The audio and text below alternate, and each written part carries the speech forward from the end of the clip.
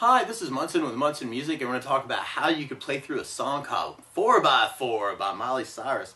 And there's this really cool little bass run where you could play the open A twice, and then third fret on the A, and then we do that again, O, O, 3, and then we go open A, and then 3 on the A, and then open D, and then third on the low E string, and then we go back to that O, O, 3.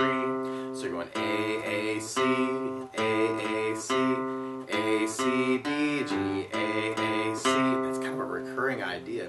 Now the chord that you could kind of back up through that lick though would be an A minor, and the way you play A minor.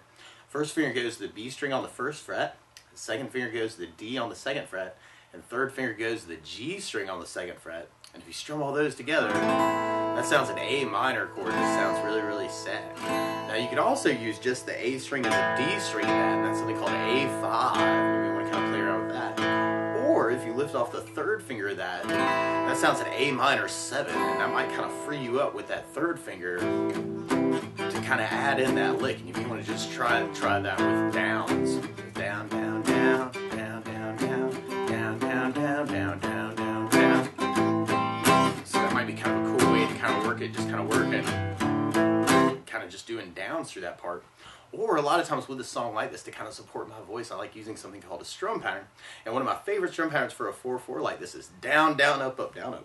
So we took the A minor and tried that. You'd have down, down, up, down, up, down, down, up, down, up, down, down, up, down, up, down, down, up, down, up. You may feel like you have to go really, really fast with that through the song. And you can even kind of try adding in that lick through that with that strum pattern too. Down, down, up, down, down, down, down, down, down, down.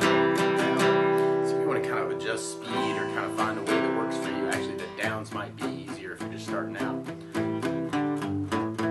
And then we're basically repeating that for kind of our verse and our chorus until we get to our pre-chorus part. In our pre-chorus we go to an E minor chord. When we play E minor, first finger goes to the A string on the second fret, second finger goes to the D string on the second fret. And if you strum all those together, that sounds an E minor chord, and it sounds really, really sad. In that part, you'll kind of hear this E minor, E minor. So kind of working downs on that too. And then from the E minor, we'd be going to a D minor chord. When we play D minor, first finger goes to the high on the first fret, second finger on the G string, second fret, and the third or the fourth finger on the B string, third fret.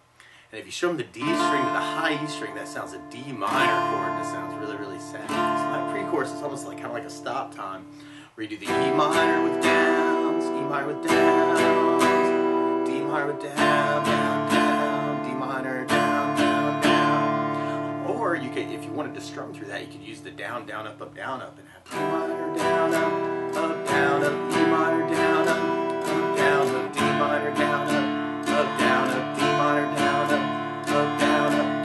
Then we'll be going back into our chorus part, which is just like our verse. So we're back to kind of that A minor with our lick. So you might want to kind of follow that through the tune too, kind of playing around with that. And then from that chorus, then we'll be going back into our verse form. So basically keep that going.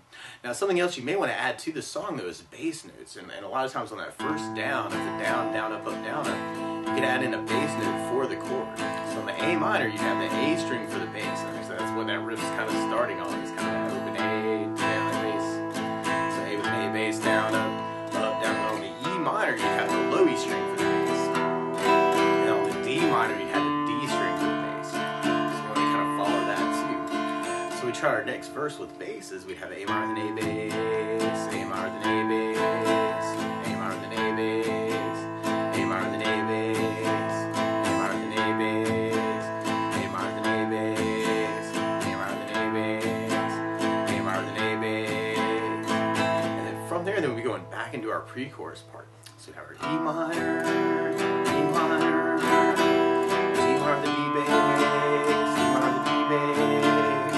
And then from there, then we're going back into our chorus part. So you can work that with kind of that bass down, up, or just the down, down, up, down, up. Or you might want to try that to kind of just doing those downs with kind of that leg to kind of follow that part. And then from that chorus, then we'll be going into our bridge part. And it's almost like a stop time thing actually, where you might want to just kind of accent it with kind of an A minor down. You might want to stomp you know, make percussion sounds on the guitar through the acapella bridge. And then from there, then you kind of hear that bass lick kind of sneak back in, kind of 0-3, 0-0-3, 0-3, 0-3, 0-0-3. So you want to kind of follow that. And then from there, then we go into kind of our last verse. And on our last verse, it's kind of an extended verse. It's a lot of that A minor. So what you may want to do is kind of take all these ideas and kind of play around with them, kind of see what you can say with them, kind of play around with it.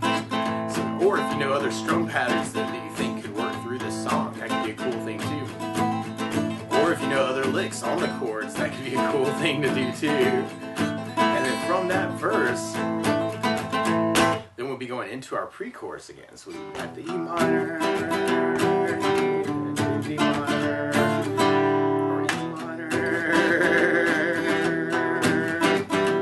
D minor, D minor. Mix it up a little bit, you know. And then from there, then we'll be going into kind of our outro chorus, where it's just kind of all about that.